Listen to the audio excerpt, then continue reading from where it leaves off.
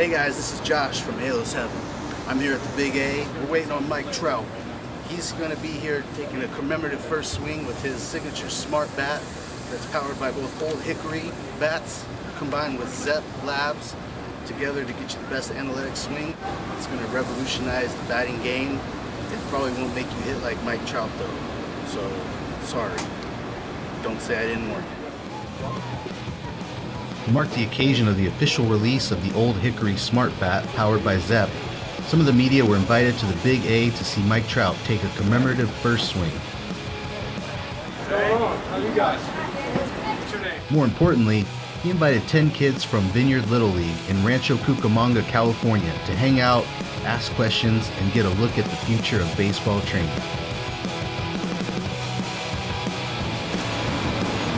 Think you guys are gonna deep? Think you can? Oh, no. Smart Bat is a game changer. It's a traditional wooden bat with a housing in the knob that holds a removable sensor that gives actionable data and analytics to players and coaches while still having the same feel and grip of a regular bat.